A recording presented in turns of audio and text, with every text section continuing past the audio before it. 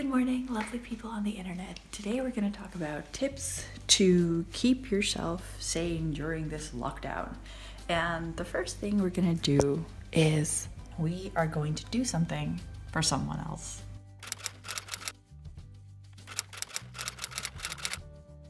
Because we need to support each other as much as we can during those times. And how can we better do that than to just try and do something nice for the people you live with? So let's get to it. Now, the reason I've been trying to keep it down is because my girlfriend is sleeping in the bedroom. She could probably hear me, but I'm still trying to keep this somewhat of a surprise. And the nice thing I want to do right now is make breakfast for her to bring in bed. She really likes these crackers in the morning because they're like not too heavy.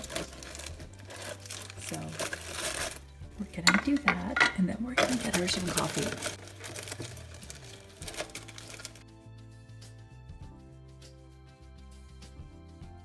She really likes the apple stroke from the Albertine these days. So that's what we've got here.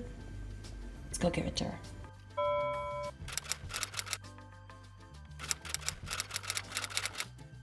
Okay, the next thing we're gonna do is a project.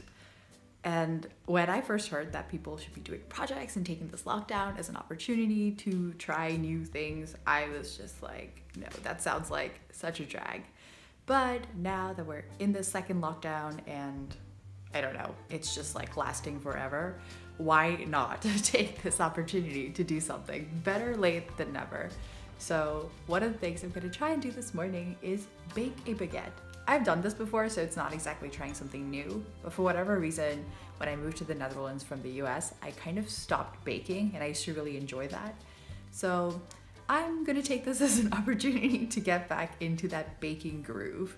I don't know why I stopped in the first place, because when I bake something, it actually tastes decent, whereas I like cook pretty often, but what I cook isn't amazing.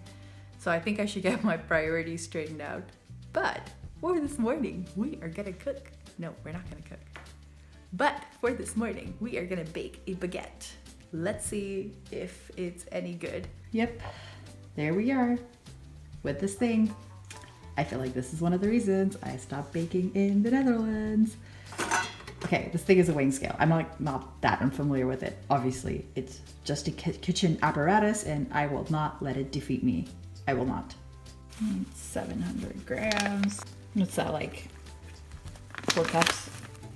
700, whoa, that's a lot of flour.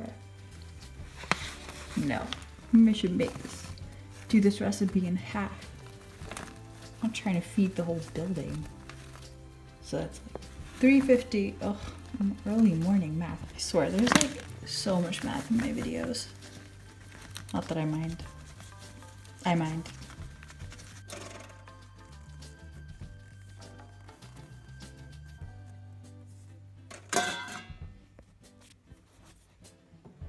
That was step one.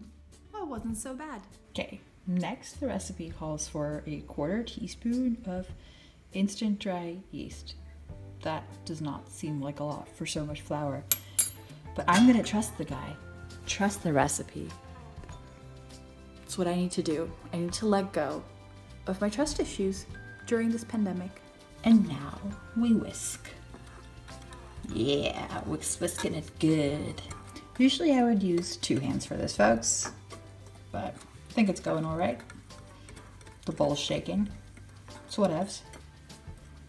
All right, mixing it good, mixing it good. Gonna have some good bread. I shouldn't quit my day job.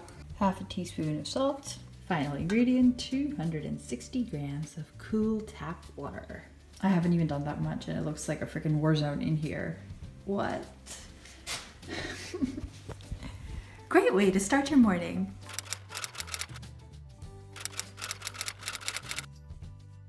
Now that the bread is covered and rising, it's supposed to rise for like 45 minutes. That is the perfect amount of time for me to do some yoga. And I think a great thing to do is to get some exercise in, because I don't know, like a couple of days ago, I tried biking for 15 minutes and my muscles were in pain because they have subsequently converted into jelly during this lockdown because I barely move, barely get out of my chair.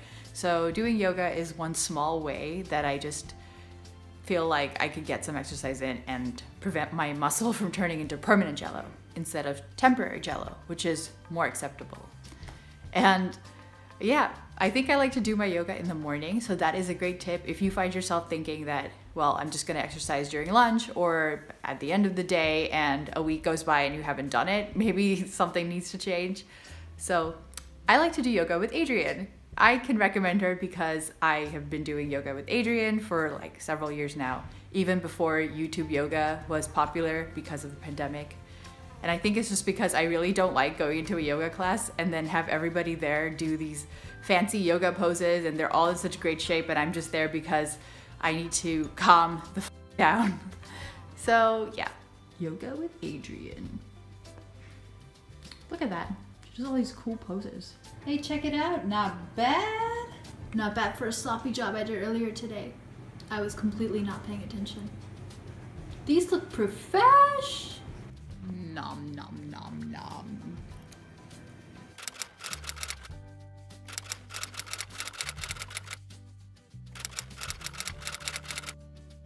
The next tip I have for you today is to maybe get up and go for a walk at some point. Like I used to, again, try and go at the end of the day, but I feel like that just doesn't work for me. I am really tired by the end of the day and all I want to do is just sit on my couch, even though I've been at home, which doesn't make any sense. So I like to schedule a short walk in the middle of the day just so that when I come back, I can just get back to work because all I've been doing so far is sitting in this spot and working. Yeah, so I mean, really, I hope that this movement in the middle of the day will help me regain some of my muscle that I've lost due to the coronavirus. It's not a direct causal relationship, but it has played a role, my friends. Okay, so you didn't think I was going to film a vlog and not show you amazing shots of Utrecht, right? I mean, I'm talking about the city being amazing. My quality of film taking is clearly subpar. But hey, look, it's someone's birthday.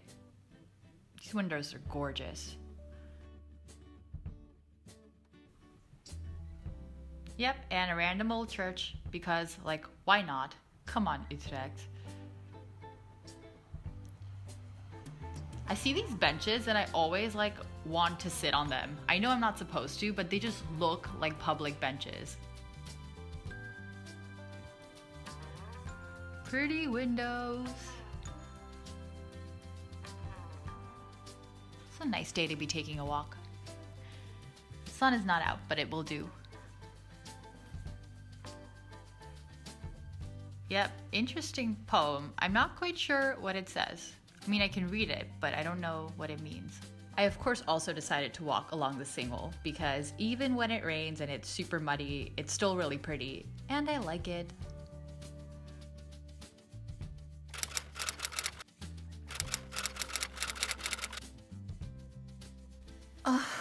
It is 6:20 p.m.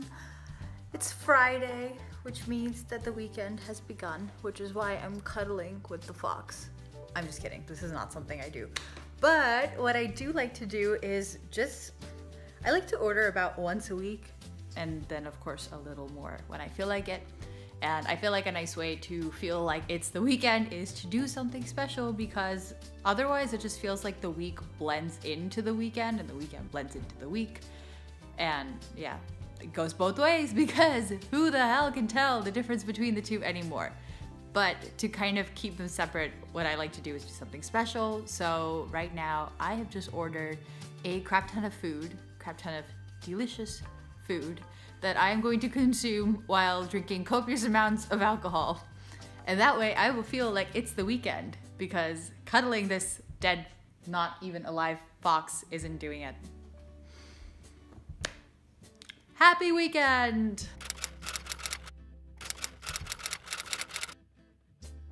Also, you know, it's like nice to get changed into work clothes when you're starting the workday. It kind of makes you feel like there's a difference between the workday and then the evening, and the rest of the day that's not the work day. And similarly, at the end of the day, I just feel like I have to change out of my work clothes and into PJs. So let's make that happen. Ta-da! In PJs!